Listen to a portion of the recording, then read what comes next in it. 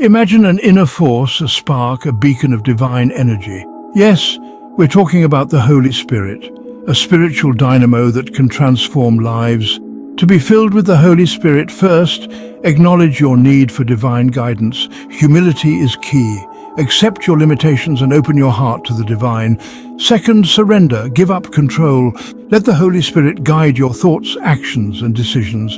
Third, cultivate a heart of gratitude. Appreciate the small miracles of everyday life. This attitude attracts the Holy Spirit like a moth to a flame.